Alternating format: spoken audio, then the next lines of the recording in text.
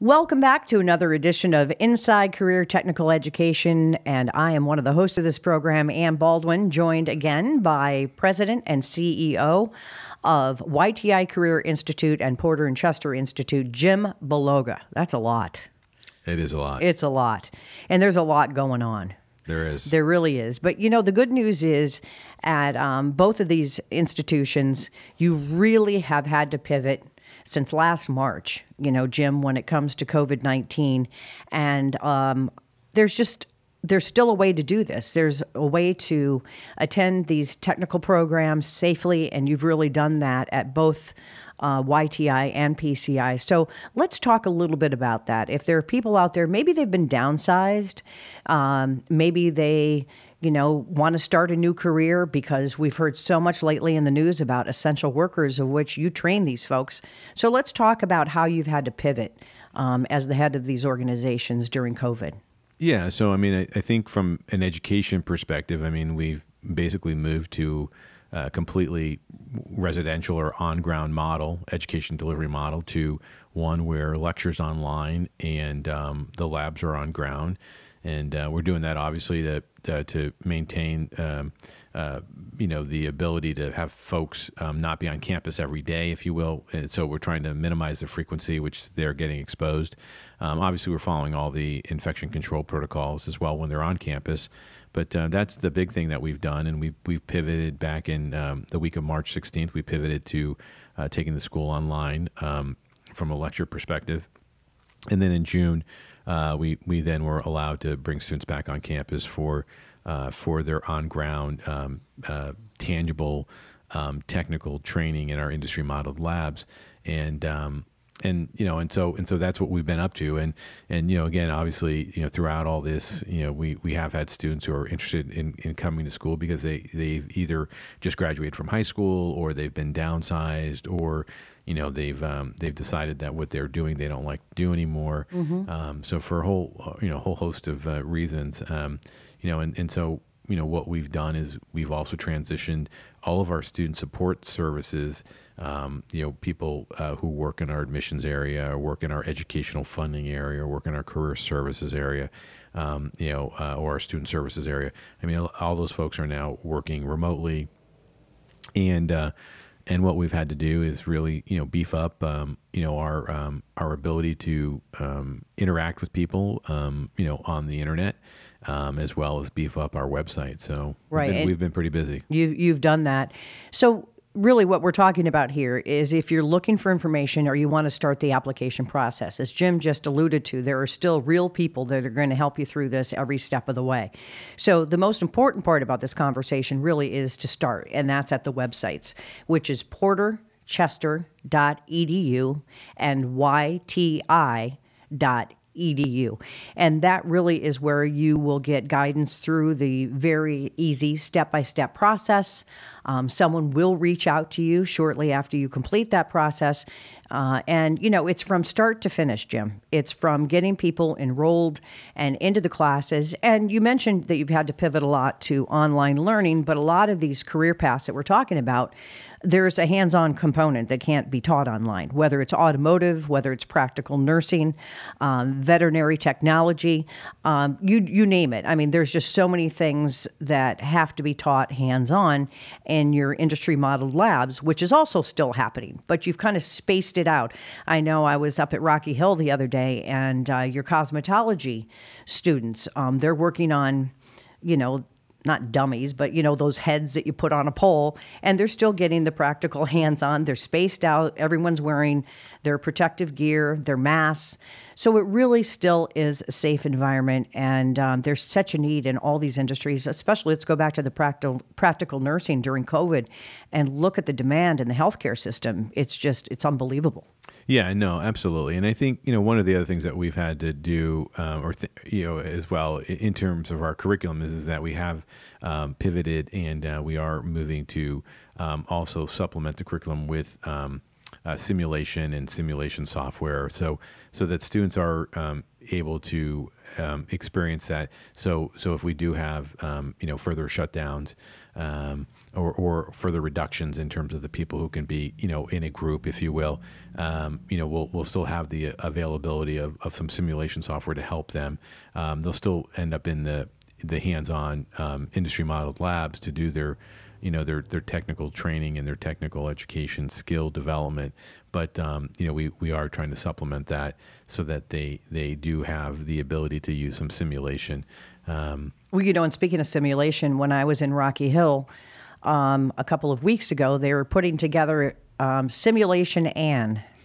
Named after me? No, I don't think so, because she's got an E on her name and I don't.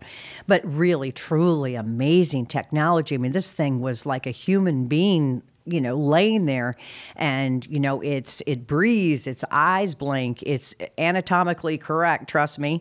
And, all these things that now you're going to have these available at so many of your campuses for your nursing students. It really is just incredible. Yeah, I mean, we just bought 10 high fidelity mannequins, and they're basically named Ann with an E, and they're anatomically correct. So there's interchangeable parts, which is pretty interesting. But the reality of the situation is what I think is great about it is that direct patient care and clinical experience is important, but it's interesting because you don't always you're not always able to encounter every possible situation, and so using simulation allows you an enhanced educational experience, in my opinion, because you can then model out things that you may not see in the real world or in practice because they're infrequent. So for us, I think it's a great step forward where we're now really helping to develop the technical skills of our students by helping them really get exposed to things that they may not be able to see in a clinical environment just because of the fact that they're infrequent in occurrence. Right. Now let's talk about affordability. We've talked about this on this podcast before. Attending a 4-year school, college, whatever you want to call it, and now all of these students, and I feel so badly for them. So many of them are paying to go to a 4-year university, and they're sitting in front of their laptops at home. But affordability. What if that's a concern for somebody who says, I'd like to do this, but can I afford it? Yeah, no, it's a great question, and we have a dedicated team of educational funding specialists that are they're no longer on our campuses physically, although they do go back from time to time to meet with students, but they are available remotely. And I would encourage everybody to if you're interested, apply online and get yourself into the process, and then because it is a process, and we'll take you through that process, and you'll be able to meet with a real person who will help walk you through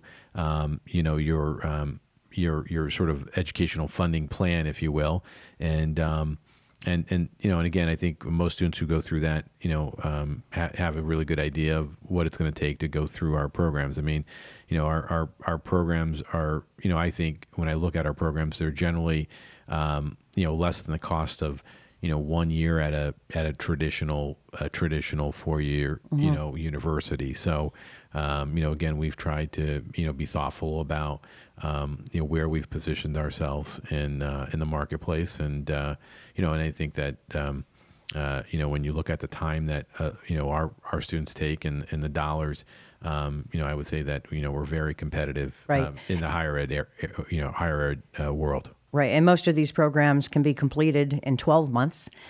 With some of the programs, you've got the flexibility of day and evening classes. Right.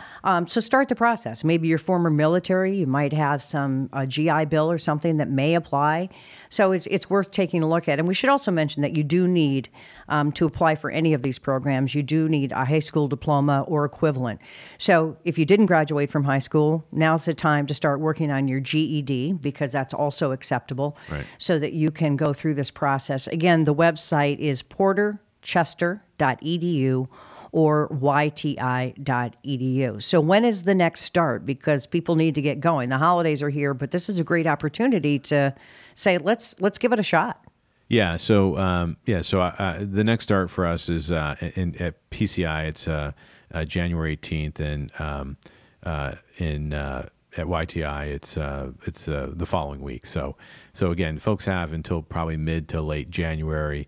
I'd encourage everybody to, if you're interested in getting going, to really, get moving along, because it is a bit of a process, in terms of getting through our enrollment process, in terms of collecting the documentation and making sure you can get through your educational funding plan and all those things. And so, the sooner you can start, I think the more comfortable you'll be leading up to the beginning of school. And again, I mean, we're, as a student, there are things that we are now requiring our students to do, because, we are issuing laptops, and students need to pick those up before school starts, and they need to get themselves situated. We do have support services to get them situated, so when they start the first day of class, they're ready. They're ready to go. Right. Yeah. And also the career services component, which is where, folks in career services at both YTI and PCI follow you through the process with the goal of gainful employment once you graduate. That's also part of it. It's not like you go through this program and at the end somebody's helping you look for a job. No, this is from beginning to end. That's always the end goal. And I've talked to so many students in the program. Some of them already even have jobs, right. Or getting additional training so that they can move up in that career path. So now is the time. The timing is perfect for this kind of thing, when so many things have slowed down, and who knows what's going to happen in the future. If you're an essential worker in the skilled trades, you can pretty much bet that your future is going to be secure. So I think that's a good opportunity for anybody. Again, porterchester.edu and yti.edu. Jim Bologa, it's always great to see you. And thanks for joining us on this podcast. And of course, we want to thank our listeners for tuning in to this edition of Inside Career Technical Education.